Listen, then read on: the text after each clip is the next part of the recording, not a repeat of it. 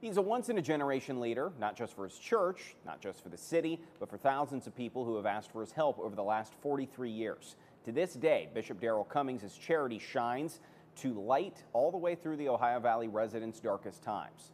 7 News reporter Colin Roos tells us why he's the newest YMCA Patron of Youth. Jesus first, others second, and yourself last. These are the words that Bishop Darrell Cummings imparted to the audience at this year's YMCA Light of the Valley Luncheon. And between the countless toys and food his ministry has given away and the young people he's guided toward God, they're words he's lived by. Dr. Cummings was given the Dr. Lee Jones Patron of Youth Award for 2023 in honor of his truly outstanding community service. He's seen generation after generation come to the door of his Bethlehem Apostolic Temple for help, and many more join his cause. That's the beautiful thing of the circle, is that hopefully we've helped somebody, and sometimes they come back and help us to help others. Sometimes they come and they need help for their children. Whatever the case may be, it's the circle of life, and we appreciate it.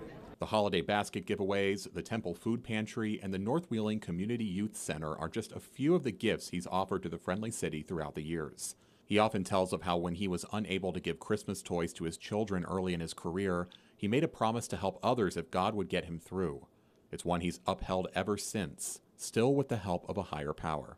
Because the truth is, I could not do this by myself. And he put the right people in the right place to help us. And without their help, none of this would be accomplished. As a video played to the guests of friends and family telling of all the lessons he taught them, it became clear that his was no ordinary light.